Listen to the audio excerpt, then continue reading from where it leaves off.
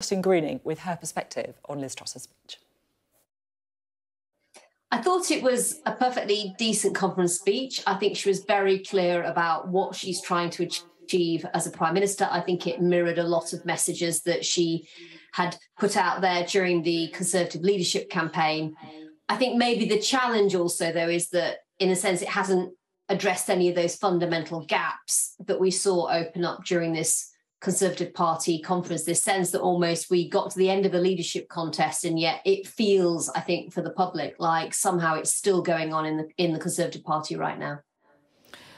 I have to say, I've been to quite a lot of Conservative Party conferences in my time. I'm quite old now, but I haven't really been to one quite like this. Liz Truss abandoning one of her flagship policies, the 45p, abolition of that rate of tax, 24 hours after defending it. And then since then, it's been a free-for-all with